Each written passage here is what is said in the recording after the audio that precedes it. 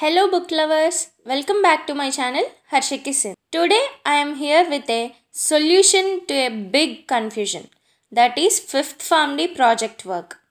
All the Pharm.D students from the very first year are confused and afraid about the project to be done in the 5th year. So here is the answer which clears all the doubts about the project work. In order to speak out all the details, it will take so much time.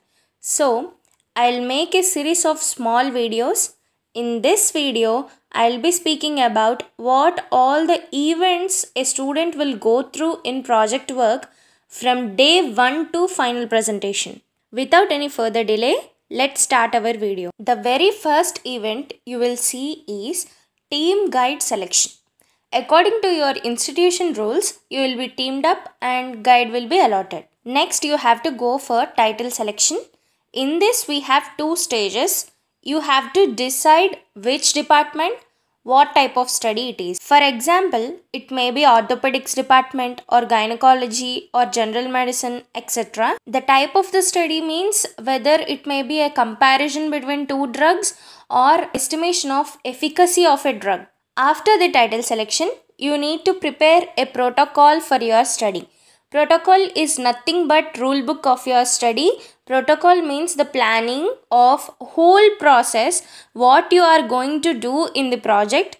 Protocol contains introduction to the study, need for the study, review of literature, aims and objectives, materials and methods, sample size, research hypothesis, inclusion and exclusion criteria, study method, methodology, study procedure, statistical analysis, safety considerations, follow-up, expected results and conclusion. Next, you need to prepare PROFORMA. PROFORMA is a questionnaire prepared according to the data requirements.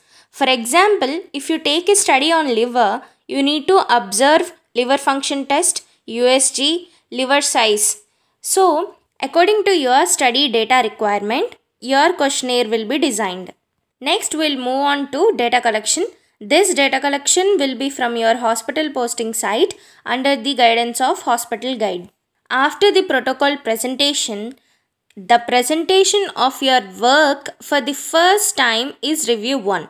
This includes how was your work going on and are you following your protocol, and you will be getting some suggestions and corrections from the examiners to be implemented in further study. After review 1, we'll get complete idea of research work going on. From now, you will increase the data collection as it should be finished before review 2. The results should be expected based on the collected data. Now, after 2 months, the review 2 will be arranged. In that presentation, you will be focusing on the changes you made and the discussion of expected results and difficulties you are facing in this study. The examiner will share their thoughts.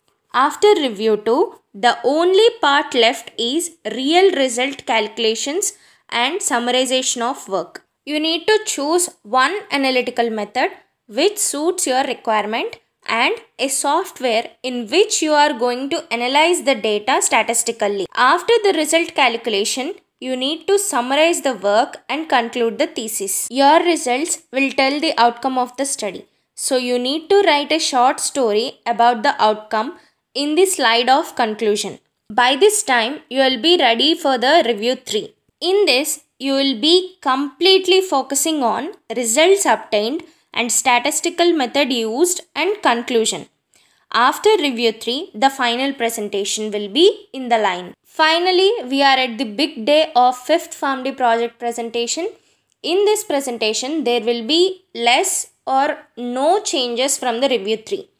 One slide you need to add is the future aspects from this study. So that's all about project work of 5th Pharm.D. I'll be explaining each and every part in detail in upcoming videos. Do post your doubts in the comment section. I would love to learn along with you. Thank you for watching.